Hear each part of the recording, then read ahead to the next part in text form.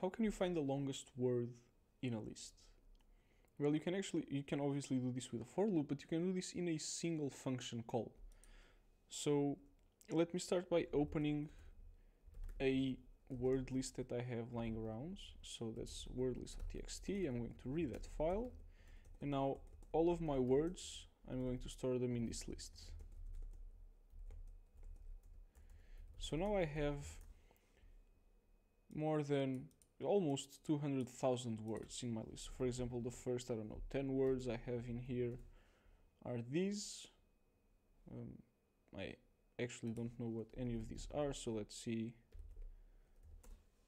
Drossi, Drots, this one I know. Drot here. Yeah, so I have some English words in here.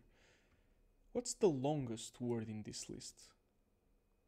Well, to find this, what you can do is you can use the max built-in, so max words. Now, it's not just max words, because this will find the word at the end, because you can order strings in dictionary order, and so this will give you the last one. What we can do is you can find the maximum in the words, and you can define how you want to search for the maximum. And so by using the key arguments and typing in the built-in len, what you're going to say is find me the maximum of the words by length. And so this will find the longest word. Whoops, I just typed the D before executing. And this is what you get. I have no idea what this means, but it is the longest word in the list.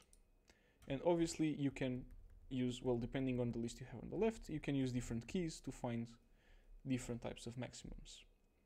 So this is how you find the longest word in a list.